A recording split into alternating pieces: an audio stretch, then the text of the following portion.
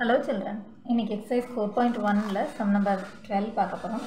In given diagram, the blue figure is an image of the pink figure. So, the blue figure is an image of the pink figure.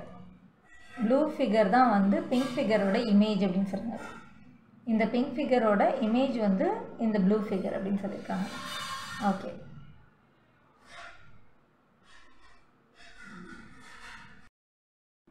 Choose an angle or vertex from the pre-image and name its image. So, இந்த pre-image இருந்து ஒரு vertex ஏதோ ஒன்று choose பண்ணி அதோட image இதில் எது அப்படின்னு கேட்குறாங்க.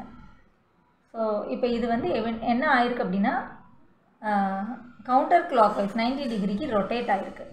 ஸோ அப்போ என்ன ஆகுது, எல்லோட இமேஜ் வந்து எல் டேஷ், எம்மோட இமேஜ் வந்து எம் டேஷ், என்னோட இமேஜ் என் டேஷ், ஓவோட இமேஜ் வந்து ஓ டேஷ். ஸோ இப்போ அதோட ப்ரீ இமேஜில் ஒரு வேர்டெக்ஸோ ஆங்கிளையோ சூஸ் பண்ணி அதோட இமேஜ் என்ன அப்படின்னு சொல்ல போகிறோம். ஸோ இப்போ image of angle L is L dash, image of angle M is M dash, அவ்வளோதான். So image of n angle N is N dash, image of angle O is O dash.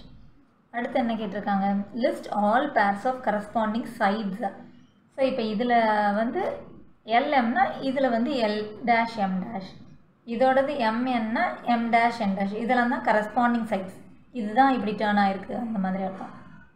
So LM is L dash M dash, corresponding side of MN is M dash N dash.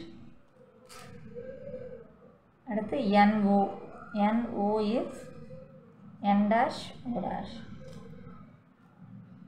OL is O dash L dash.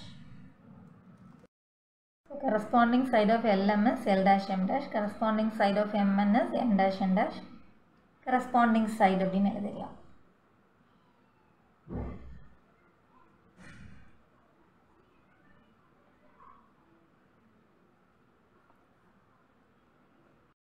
இப்போ அடுத்த some பார்க்கலாம். In the diagram at the right, the green figure is a translation image of the pink figure. So இந்த pink figureோட translation image வந்து green figureனு சொல்லியிருக்காங்க. Write a coordinate rule that describes the translation. So இப்போ இதோட translation rule எழுத சொல்லியிருக்காங்க. So எவ்வளோ move ஆயிருக்கு, எவ்வளோ பொசிஷன் மூவ் ஆயிருக்கு அப்படின்றத நம்ம செக் பண்ண போகிறோம். ஏதாவது ஒரு பாயிண்ட்டை சூஸ் பண்ணி அது வந்து எவ்வளோ மூவ் ஆயிருக்கு, எந்த சைடு மூவ் ஆயிருக்கு அப்படிங்கிறது மாதிரி நம்ம செக் பண்ணணும். ஸோ இப்போ இந்த பாயிண்ட்டை நம்ம செக் பண்ணோன்னா இந்த பாயிண்ட் வந்து இந்த ஃபிகரில் வந்து இங்கே இருக்குது இல்லையா, ஸோ எவ்வளோ மூவ் ஆயிருக்குன்னு நம்ம செக் பண்ணிக்கலாம். ஸோ 1 2 3 யூனிட்ஸ் வந்து ரைட் சைடில் மூவ் ஆயிருக்கு, அண்ட் தென் ஒரு யூனிட் வந்து டவுன்வர்ட்ஸில் மூவ் ஆயிருக்கு. ஸோ இதுதான் வந்து இதோட ட்ரான்ஸ்லேஷன். அதே போல் இதையும் செக் பண்ணி இந்த பாயிண்ட் எடுத்து நம்ம செக் பண்ணி பார்த்தாலும் அது கரெக்டாக வரும். ஸோ இங்கேருந்து 1 2 3 இந்த பாயிண்ட் வந்து இந்த ஃபிகருக்கு இங்கே இருக்குது இல்லையா, ஸோ அது வந்து எவ்வளோ மூவ் ஆகி இங்கே வந்திருக்குன்னு நம்ம செக் பண்ணிக்கலாம். 1 2 3 யூனிட்ஸ் ரைட் சைடு மூவ் ஆகிட்டு டவுன்வர்ட்ஸ்க்கு 1 மூவ் ஆகிருக்கு. ஸோ அப்போ நம்ம பண்ணது கரெக்டாக. அதே போல் இதை செக் பண்ணி பார்க்கலாம். இப்போ இதோட பாயிண்ட், இந்த ஃபிகரோட இந்த பாயிண்ட் வந்து இந்த ஃபிகருக்கு இங்கே இருக்குது. ஸோ 1 2 3 ரைட் சைடு மூவ் ஆகிட்டு 1 வந்து டவுன்வர்ட்ஸ் மூவ் ஆகிருக்கு. So this translation is the correct answer. Thanks for வாட்சிங் சில்ட்ரன்.